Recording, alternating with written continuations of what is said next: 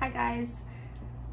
So I realized I think I like standing. I usually sit in a chair, but I am very excited because I don't know if you guys know this about me or if anyone else can relate. I'm sure you can. I hate running. Like, I hate it so much.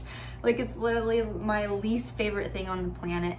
And I have always played sports that didn't take a lot of running because I just don't like it. And I have no motivation to run at all. And I have been very tired lately, like I was sharing before, just kind of going in and out of like depression and brain fog and distracted and lethargic and irritable and all these things. I just feel like I'm sometimes very inconsistent or all over the place.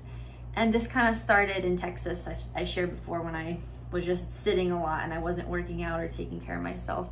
And it's so crazy because I was watching this YouTube video. I love YouTube. I learn a lot of things from it. I follow a lot of just moms and I get different marriage tips or mom tips or health stuff. It's like all my favorite things to watch. I'm very passionate about clean eating and whole foods, and I have been for a while, and I kind of got off track in Texas, but I feel like that's my life though. I get really disciplined in one area and then the other area just I slack off, and I can be having great quiet times in the morning, really disciplined, getting up, spending time with Jesus, reading the word, journaling, and then my diet's not as great, or my diet's awesome, or I'm not working out. It's just always, I'm always kind of missing one.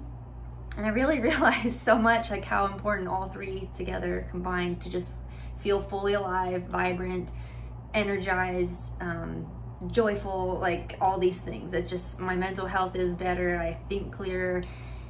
And so I've always wanted to know what a runner's high feels like, and I've never felt it because I don't run. And I was watching this YouTube, and this girl was sharing, she did this app called From Couch to 5K, and she discovered a love of running, and I was just like, there's no way. There's just no way. So I was determined to try it. You know, I kind of like, you just get tired of feeling a certain way. I feel like you just hit a breaking point and you need to make a change, and that's where I was at. I was like, I have to do something different. I realized for me, like yoga or Pilates, those kind of like slow workouts are not great for me. I need more cardio, intense workouts. And so I started this app 4 days ago. 3 of those 4 days, Dustin has run with me in the morning. We've been taking Xander, and just, I have a jogging stroller, so we run with him. And then today I went alone, and I was actually, I'm not even joking, looking forward to running today, which is so weird. It's so not me. And I was excited to go out and run. And I think mostly just because I've been loving how it's making me feel. And I'm telling you, there's just something to endorphins being released when you exercise. And I have been so sedentary, and it has just been so, I feel like I've been more patient. I've just been a better wife, better mom. Like, I feel stronger each time I go, and I'm excited to keep going. I'm really like learning to love it. And I'm telling you, I'm very mentally weak. Like, I will talk myself out of things. And it's been cool seeing, like, you know, God keeps reminding me, this show that I was on in Morocco, like, I pushed my body to the limit. I did things that I never knew I could do because I was competing. I wasn't thinking about it. And when I start thinking, I quit easily, or I talk myself out of it, or I want to go home, or I just quit so easily. And our bodies can handle way more than we think.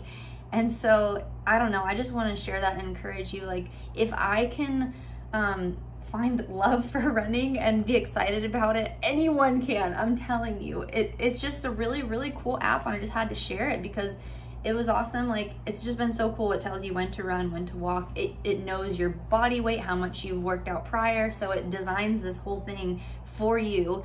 And it's just so motivating because I know it's hard to do alone or know when to, you know, our minds will just, we stop and we don't push ourselves as much as we could. So I hope that helps somebody. I know when you're feeling tired, I know that feeling of just being exhausted all the time.